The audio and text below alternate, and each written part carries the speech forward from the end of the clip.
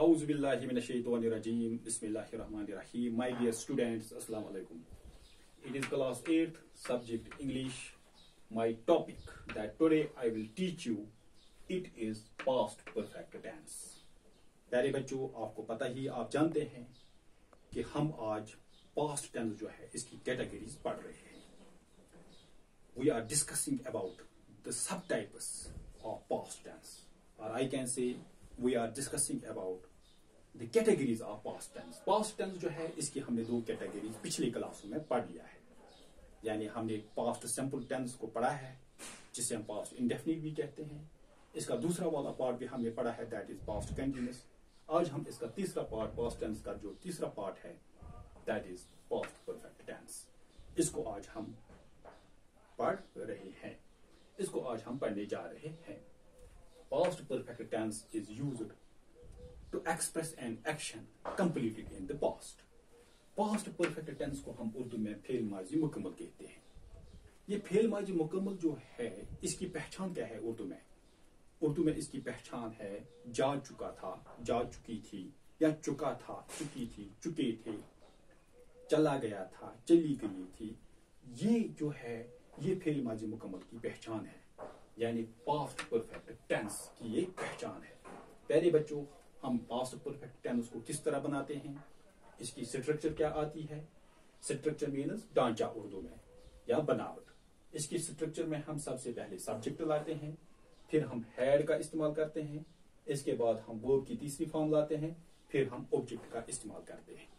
प्यारे बच्चों, ये सब्जेक्ट जो होता है यहाँ पे हम प्रोनाउंस का इस्तेमाल करते हैं. पास्ट परफेक्ट टेंस में आपको ये बात जानना जरूरी है कि इसमें हम हैड जो है ये हम हर एक सब्जेक्ट के साथ इस्तेमाल करते हैं, चाहे फर्स्ट पर्सन प्रोनाउन हो या सेकंड पर्सन प्रोनाउन हो या थर्ड पर्सन प्रोनाउन हो. हर एक सब्जेक्ट के साथ हम हैड का इस्तेमाल करते हैं जब हम पास्ट परफेक्ट टेंस के सेंटेंसेस बनाते हैं. ये हैड जो है it is past tense of have and has. It is past tense of have and has. Have and has की जो पास्ट फॉर्म है वो हैड है. वो इस हैड को हम, इस हेल्पिंग वर्ब को हम यहाँ पे पास्ट परफेक्ट टेंस में हर एक सब्जेक्ट के साथ इस्तेमाल करते हैं. इस हेल्पिंग वर्ब को हम उर्दू में इमदादी फेल कहते हैं. अब आपको स्ट्रक्चर पता चला है प्यारे बच्चों. चलिए हम कुछ सेंटेंस यहाँ पे बनाएंगे. चलिए इन सब्जेक्ट्स में मैं किसी पर्सनल प्रोनाउन को मैं यहाँ पे अंडरलाइन करूंगा. चलो मैं इस पर्सनल प्रोनाउन को अंडरलाइन करूंगा, वी. मैं लिखूंगा वी और इसके साथ हेल्पिंग वर्ब हैड आएगा. We had gone. We had gone. ये गॉन जो है इसकी पहली फॉर्म है गो. गो मीन्स जाना. और इसकी सेकंड फॉर्म जो है that is went. Went means गया.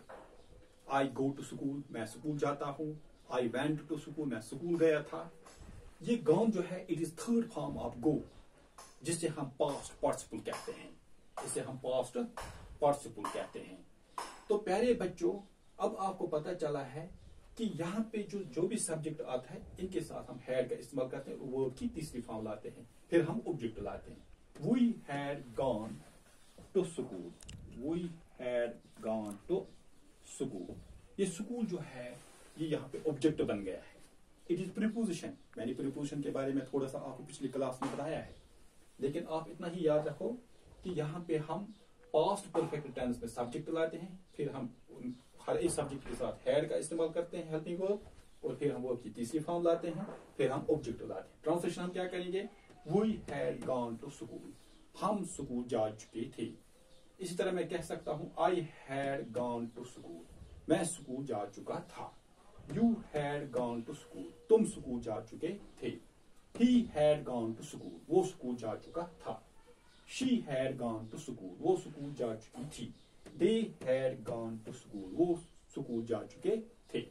इस तरह मैं एक और यहाँ पे बनाऊंगा सेंटेंस. मैं लिखूंगा यहाँ पे he. हर एक सब्जेक्ट के साथ में had इस्तेमाल हम करते हैं यहाँ पे पास्ट परफेक्ट टेंस में. He had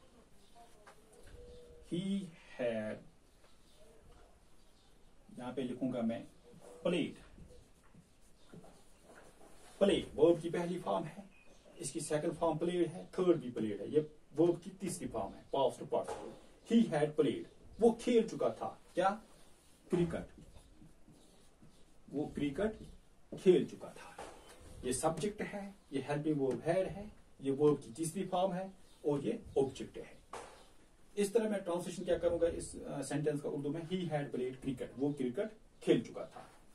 इसी तरह मैं यहां पे लिखूंगा दे हैड, हर एक के साथ, हर एक ऑब्जेक्ट सब्जेक्ट के साथ हम हैड का इस्तेमाल करते हैं। दे, it is third person pronoun and it is plural. They had eaten. Eat is first form of verb.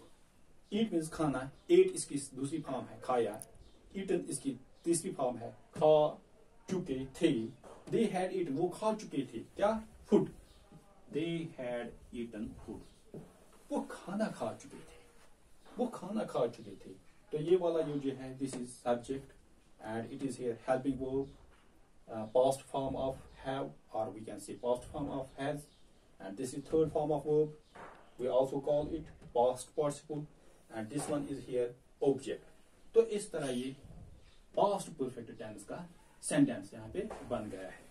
अब मैं यहाँ पे it लाऊंगा, इसके साथ भी had आएगा, it is third person pronoun, इसके साथ भी had आएगा। हर एक प्रोनाउन के साथ, हर एक पर्सनल प्रोनाउन के साथ हम यहाँ पे had का इस्तेमाल करते हैं। It had stopped. Stop ये वर्ब की पहली फॉर्म है। जिस वर्ब के आखिर पे कॉन्सोनेंट होता है उसको हम डबल करते हैं जब हम इसका पास्ट बनाते हैं। तो यहाँ पे डबल पी आएगा और ईडी इसका ऐड यहाँ पे होगा, तो ये बनेगा stopped. It had stopped the rain. It had stopped the rain. Rain means बारिश. It had stopped the rain. बारिश थम चुकी थी, बारिश रुक चुकी थी। तो इस तरह ये सब्जेक्ट बन गया है, ये हेल्पिंग वर्ब हैड है, past form of have and has, और ये इसकी तीसरी फॉर्म है वर्ब की। तो ये वाला जो है यहाँ पे ऑब्जेक्ट बन गया है। इस तरह प्यारे बच्चों, अब आपने ये सीख लिया है कि पास्ट परफेक्ट टेंस जो है इसके सेंटेंस हम किस तरह बनाते हैं, और पास्ट परफेक्ट टेंस जो है इसकी स्ट्रक्चर क्या आती है। इसकी स्ट्रक्चर में हम सब्जेक्ट लाते हैं, प्लस हम हैड का इस्तेमाल करते हैं हर एक सब्जेक्ट के साथ, प्लस हम वर्ब की तीसरी फॉर्म लाते हैं जिसे हम पास्ट पार्टिसिपल कहते हैं। इसके अलावा हम ऑब्जेक्ट लाते हैं। इस तरह हम पास्ट परफेक्ट टेंस के सेंटेंसेस बनाते हैं। तो आई एम श्योर कि आपने इस क्लास को ठीक तरह से समझा होगा। तो आज इतना ही, शुक्रिया, खुदा हाफिज, थैंक यू।